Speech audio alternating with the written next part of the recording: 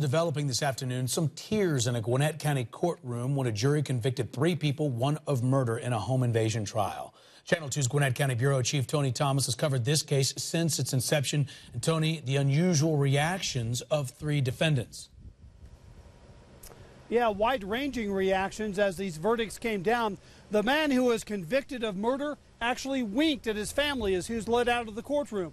The man who got mixed verdicts in all this sat stoically. And the one who got the best news, convicted of only 1 charge, cried openly.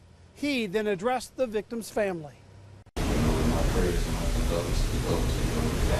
James Stokes cried as the judge read the verdict, clearing him of murder and most of the other charges he faced.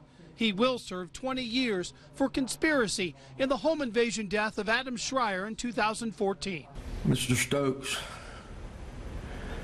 you'll have a second chance. Schreier's stepfather, William McNeese, and mother had words for the 3 men. Your choices took our son from us. When you went into my son's home that day, you decided to play God. Devon Jenkins is the convicted triggerman, the only one of the 3 found guilty of murder. He'll be sentenced at a later date. Pierre Scott also went into the Duluth home that day. He later gave this taped confession to police. Jurors found him guilty of most of the charges, but not of murder. The judge gave him life in prison plus 5 years. This is the second trial related to the murder that Judge Timothy Hamill has ruled over.